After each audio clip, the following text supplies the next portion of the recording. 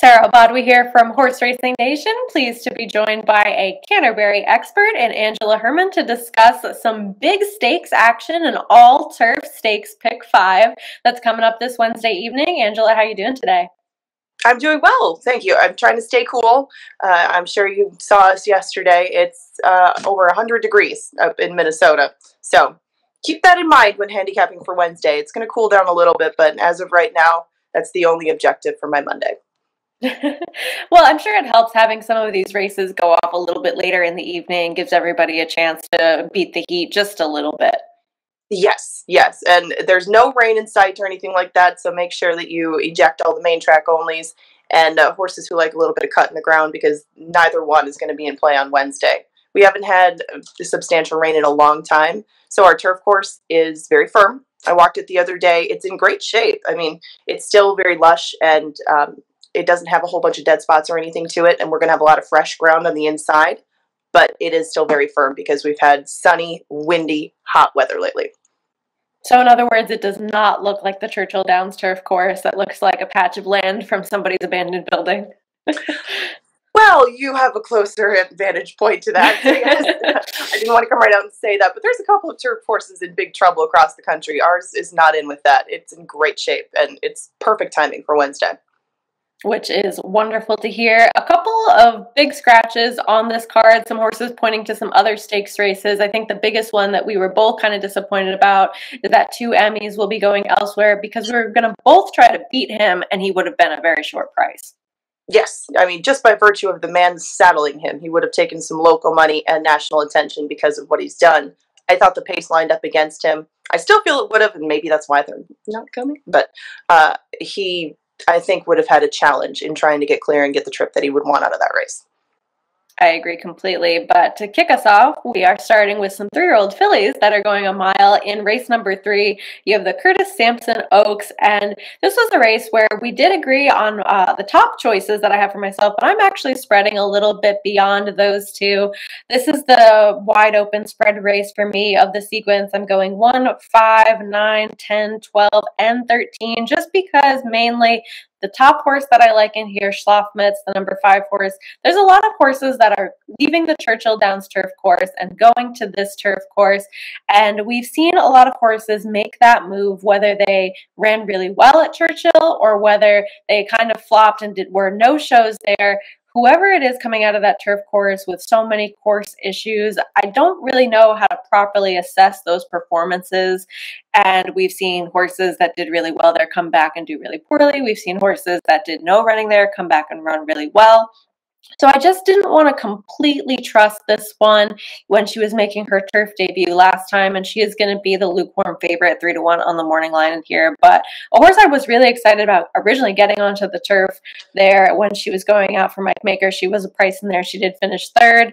And then I know we both have some interest in Blissful coming in off the layoff. Broke her maiden at Saratoga as the 2-year-old routing, missed the break, closed into a slow pace, things you really love to see. And Sharita Vo isn't too bad off the layoff either. Right, and especially with graded or non-graded stakes, I should say.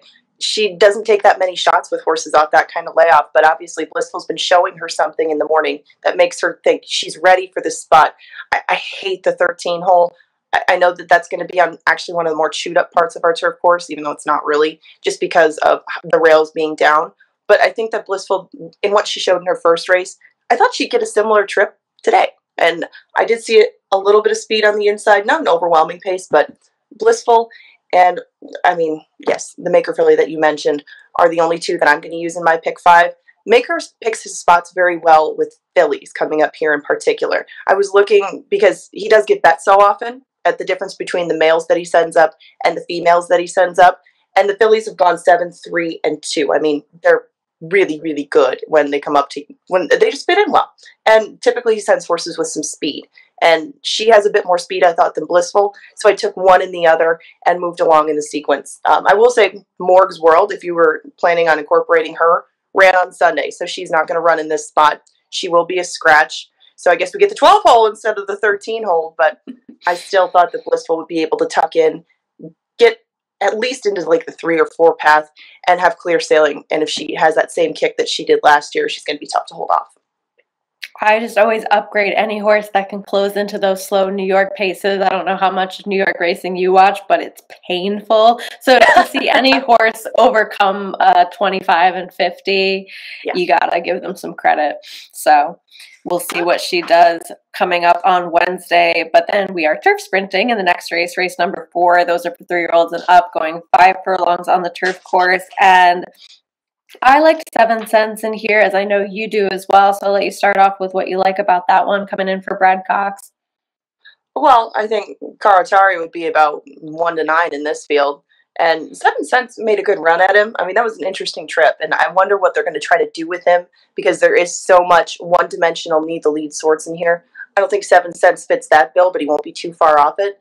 But, I mean, at least Giroux knows him very well, can hopefully just stay a length or two off. I don't think he has a giant kick, so I'm hoping that he doesn't get left at the break or anything. But I tried to get around him as best I could. I'm kind of interested in Huey attack because of the likely sizzling splits that everybody's going to set from the outside. It's just the fact that Plain Talk, Chessmaster, and Joe Sharp's horse in here, Spycraft, all drew to the outside. They're going to put some of the horses to their inside in a very tough spot. I'm hoping that 7 Cents can extricate himself from that. But did you think that any of those 3 could get clear from each other? Because I didn't think that they could, so I kind of pushed all of them out of the picture. Yeah, I mean, I want to include Spycraft as well, just because I've seen enough from him before that last out start that maybe he does kind of fit with a class group like this, whereas others I think are kind of, you know, they're the more local horses, or they're kind of like, oh, well, this is our shot to run here in a turf sprint, so let's take it in a stakes race, and if we suck up for third, great. With Spycraft, I think that he might fit with this group. This is the time to show up and prove it, and the 13 hole certainly does him no favors, but I do like that he at least had to duel and take some pace pressure last time to show that he can do it, because he's going to have to do it again, likely in this spot. And then, of course, 7 Cents is hopefully sitting that trip to just kind of pounce on those horses that are scrambling for the lead early. But I've seen so many races in New York that I get used to the idea that if somebody goes, nobody else goes. And I don't know with some of those jockeys coming in to run in these races if they'll bring that mentality with them or if they'll leave it at home. And I'm hoping that maybe with Spycraft, he gets to be kind of one that goes and everybody else plays the snatch and grab game behind. But of course, you're not going to see as much of that in the turf sprint. No, and I think at least come the locals, I think that's really their only shot. So they're going to go. And I think if nothing else, even if he gets a just off the pace trip and he doesn't get into the teeth of a duel, he's still going to get a very wide trip. And I can't see him overcoming that post. That was the main drawback for me against him. But he was so impressive at Indiana last time. It was very hard to toss him out. But I just saw too many strikes against him. And I cut it down in this leg of that pick 5. I noticed that you included On Your Mark as well. What were you interested in about with him? Well, On Your Mark just seems to have improved on the turf. Should be, I thought, in a good spot. I like the middle posts in our gate in the 5 furlong turf sprints. And On Your Mark has at least been racing recently and doesn't need any certain sort of trip, I didn't think. But he's another one that could be victim of traffic because he's going to be so close to that speed duel. I just thought that his versatility was more useful than some of the other styles that are in here, kind of like 7 Cents. I didn't think that he needs any one sort of scenario. So I did take him second. He gets a lot more pieces than he gets wins. But as far as who's going to have the most advantageous setup in here, I think a horse that can be placed anywhere and can go in a heartbeat, because we do have a different configuration than a lot of these horses have been racing on at the fairgrounds and some of the bigger tracks. I think it'll play well into his hands, and the price will be right. I just tried to find something spicy along with 7 Cents rather than chalk, because I'm also going to single the chalk in the next leg. Right, and this is a horse, speaking of that next leg, in race number 6, the Lady Canterbury Stakes. Now we're going a mile. I've tried to beat her so many times, and she just keeps proving me wrong and showing up, and at big prices as well. She's been decent prices at the fairgrounds, winning 2 times, going the route distance there at a mile and a 16th, and then this is another one that comes out of a race over the Churchill Downs turf course, which you can draw a line through, and even if it wasn't because of the weird course configuration, you could argue maybe she doesn't want a mile and an 1/8, and she was facing Bleecker Street in there, who's undefeated for Chad Brown, along with several other top kind of echelon turf horses. and I'm just not going to let her beat me again. But the one shot that I kind of did want to include was the number 8 right to her outside, and Saranya, just because I can kind of give her an excuse first off the layoff last time out, and that was a salty allowance group that she was facing. You know, some of those horses, the top 3 in there, all came back to face each other again in the Modesty at Churchill Downs after that. Or sorry, the Mint Julep that stakes was, and where Gam's Mission did win that race over Delika. Again, I don't really know how to judge those races over the Churchill Downs turf course, but even a horse that she finished ahead of, Whimsical Muse, came back and won a stakes at Monmouth. So to me, that seems like a key group, and if she's ready to fire second off the bench, then maybe she could be a little bit dangerous, but I agree that the 7 seems like the most likely winner in here.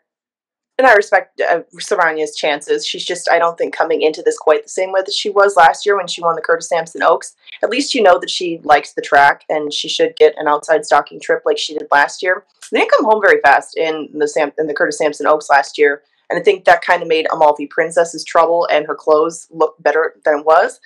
I didn't really care for either one of them enough to where I think that they could beat She Can't Sing, but if you don't like She Can't Sing's closing style, if you don't think she gets the pace or anything like that, I could see how you try to beat her. Jareth Loveberry is very familiar with our turf course too. He rode up here very well on it for a number of years. He's departed recently. I mean, if you're going to go ride First Call for Larry Ravelli, I guess I would too. But he comes back, he's going to ride her, and Team Block has sent up very limited runners, but very live runners when they run up here. They were second in the Lady Canterbury a couple of years ago, and if they had, I think, run in Arlington, I don't know if she'd be up here, but this is about as good a fit as you can have for her in the steps towards summer races that I think they're aiming at too. Yeah, clearly the horse to beat in this spot, and it's the first time that she's been favored in quite some time as well, so she makes a ton of sense. Right, yeah. In the Mystic Lake Mile Stakes, now these are for the males, we're going a mile, 3-year-olds and up in race number 7. 2 Emmys coming out, opens the race up to others. We were both very against, like we talked about earlier. I really like Tut's Revenge. And then I also was interested in Drama Chorus as the horse that finished second to him last time, just on what he had done before that on the turf, which was clearly his preferred surface. They both ran 1-2 in the off-the-turf race. And the familiarity with the track, as well as Tut's Revenge having beaten Popular Kid 2 back. Popular Kid is a horse that has a very special place in my heart as one of those older veterans that just seems to keep kicking around. And then he came back to run in the stakes race at Oaklawn. And it seems like whether he's sprinting, routing, dirt, turf, he just shows up. He's very consistent. He's hit the board in his last 6 starts. And the pace edge that he seems to have in here, which I know is why we were both kind of against 2 Emmys, I'm really interested in his chances. Oh, this is kind of the race that I had the least strong opinion in. I was against 2 Emmys, so I was going to take a lot of shots anyway, but I find it interesting that you bring up Drama Chorus, because Pete Madsen has a couple of very live turf chances, and he's one of them in these last 2 legs of this pick 5. I couldn't picture anybody getting away and getting comfortable on the front end. Watching Spanish Kingdom and Mr. Dumas together last time gave me no inspiration that either one of these 2 was going to win. I thought it was a pretty ideal setup. But I did try to take a horse coming from Churchill, so I ended up with the rail horse and Street Ready, and I'm hoping that he can find a little bit more kick than he has in the past. I think that he and Luis Fuentes, who's been riding our course very well lately, can stay relatively close but still be able to let things get hot up front, because I think that it will be that way. And that was kind of my argument with Tut's Revenge. He's not an easy horse to restrain. He likes to be in the thick of things. He likes to beat you. He's very game. But that said, I think that he'll be in a line of at least 3 other horses that are not going to make life easy for him. I don't think that Street Ready is a slam dunk. I don't think he's a single. And I think that the edge naturally goes to the horses coming from Churchill Downs. But if you single any one of them, you're a lot braver than I am, because I just didn't see anything in their recent races that would make me go, oh, unlike She Can't Sing, where, you know, she's been consistent enough lately and good enough, I think, to beat all of those. I don't think that all 3 of these are going to fill out the trifecta, but I think at least 1 or 2 of them will be in it. I like it. And I mean, if the opinion is that you were against Mr. Dumas and 2 Emmys, and then 2 Emmys comes out, it's certainly an opportunity to find another price alternative, even though he's not going to be in this race. And Unfortunately, I couldn't really find much of a price in the last race that we're going to be talking about, the Mystic Lake Oh, Derby. The come on. you have though. I really like Dowagic Chief for Tom Amos. This is once again another horse coming from the Churchill Downs Turf Course, and before that, he was in the Jeff Ruby Stakes on the synthetic. And then if you go three back, that was actually a win at Fairgrounds going the mile in the 16th. He has some early speed. I think he's been facing tougher horses, horses that were, going to the Kentucky Derby, even though Tis the Bomb didn't show up in there, even though that was Ed's main choice in the Kentucky Derby, which is... Say nothing bad about Tis the Bomb. Don't you dare. A wonderful horse that was running on the wrong surface in that race. And then I also wanted to use Stitched as well. This is a horse that actually won on the Churchill Downs Turf Course and then won the Caesar Stakes at Horseshoe Indy last time in his stakes debut.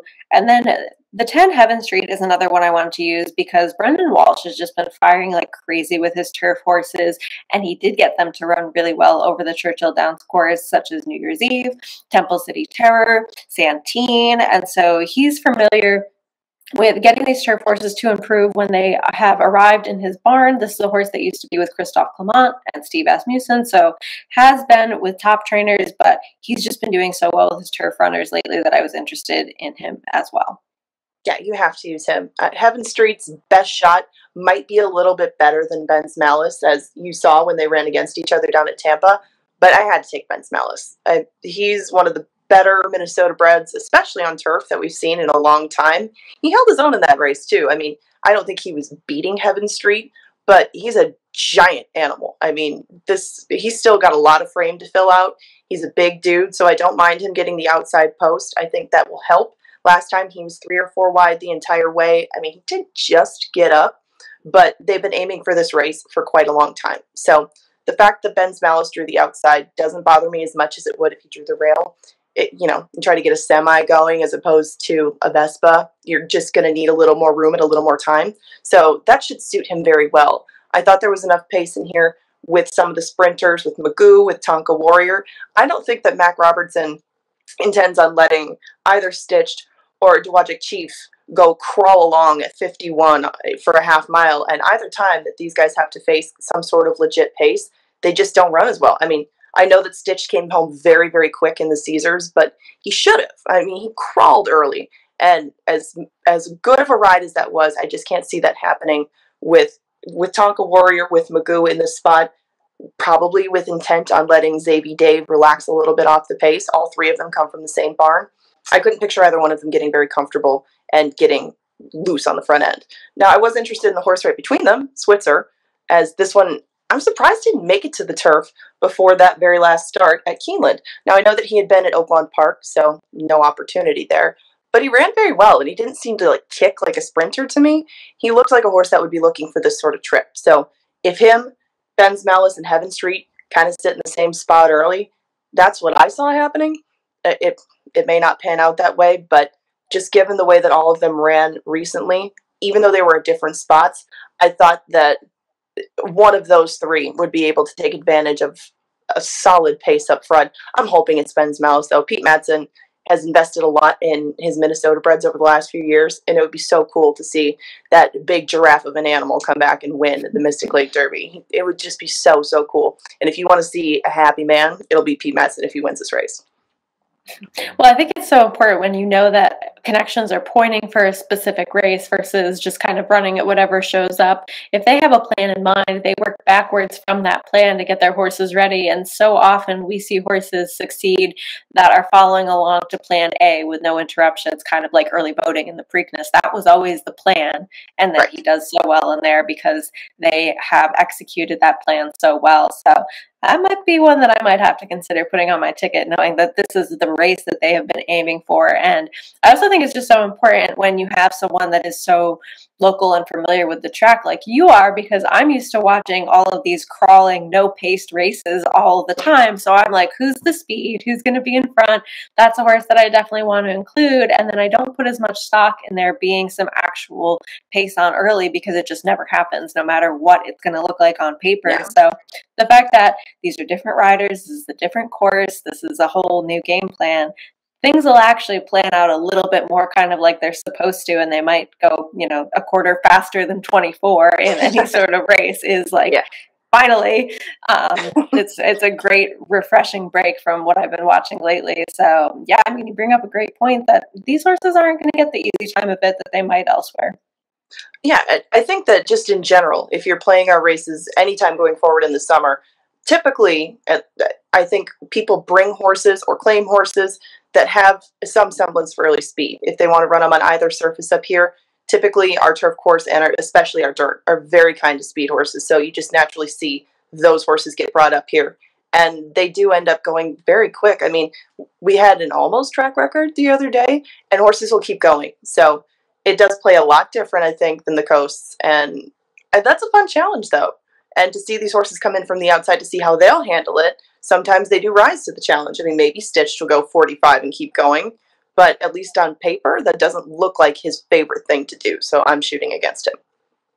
Well, I like it, and hopefully one of us, or maybe both of us, will get lucky in hitting this pick five. But I think no matter which way you slice it, you're looking at some potential prices, as well as a horse like She Can't Sing you can kind of key off of when making your tickets. Yeah, that was as close as I could get to a key in this sequence. But other than that, all of us look at it a different way. And because of these full fields that, I mean, are really bigger than any day that I can picture in a long time, not since like our claiming crown races, have we seen such contentious fields like this, especially lined up for stakes racing on the turf. It's so much fun. I'm really looking forward to it. I'm glad I got to talk to you about it too. It's nice to get another opinion on the matter because all of us have a different approach to it and you're very sharp. So I appreciate you taking the time to talk to me. Oh, well, thank you so much. And to you as well. So great to have somebody that is so in tune with the specific surface and really just a great card overall. Like you mentioned, the full fields, the fact that this is a Wednesday night, you can get people excited and interested in the races during a weekday, something to do during the week to, spice things up a little bit. It's great for all of us degenerate gamblers like myself out there. So really great job that they did with the card and getting these horses to come show up for it. And thank you so much for taking the time to chat about it. So you're very welcome. And I hope that everybody makes a lot of money, hopefully with a little advice from us. And I'm really looking forward to a fun night. So good luck to everybody and hope you jump in. Good luck, everyone. Thank you for tuning in.